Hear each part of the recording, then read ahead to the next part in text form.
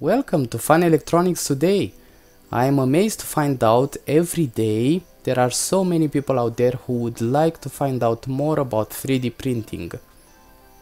The best way and the cheapest way to start is to go for a Mendel or a Prusa printer, in my opinion. They are certainly not the best types of printers on the market, but surely they offer the best price to quality ratio. Nowadays they don't even sell under the name of Mendel anymore, but instead the market is full of iterations of them like ANET or many other names.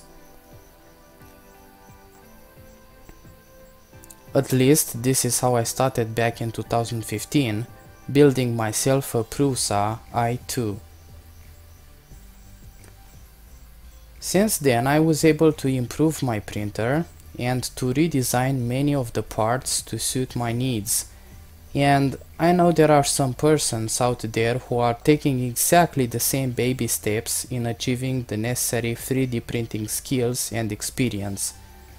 For all of you who are interested, I want to post my designs to Thingiverse, and I'm going to add links to all of them in the description of this video. Let's start with the first part. I designed myself a dual MK8 extruder. This dual extruder is also fitted with air ducts that are using the air from the hot end heat sinks. They don't need extra fan, and this is saving some of the total mass of the extruder. Although this was initially designed for Prusa i2, it can easily be adapted to Prusa i3 also. End stop holders. They are extremely easy to print out of one piece. They click into position and they grab the 8mm rods so well you can even use them without nuts and bolts. Springy legs. They totally reduce the vibrations released into the table, and this makes your printer much more silent.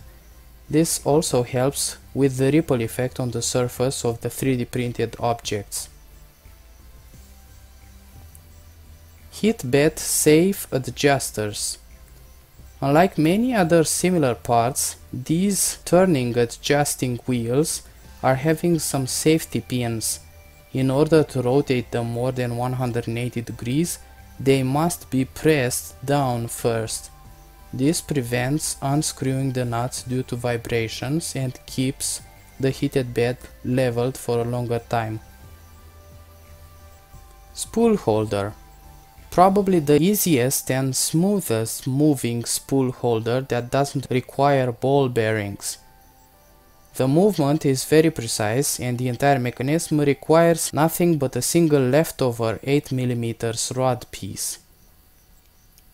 Power supply holder.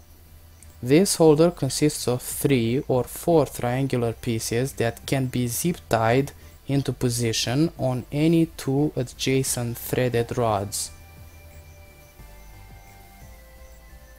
Prusa volume enlarger.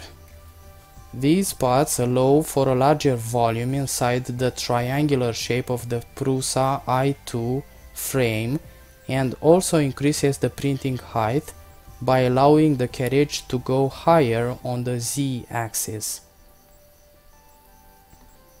Thanks for watching, and as usual, don't forget to subscribe and leave your comments below.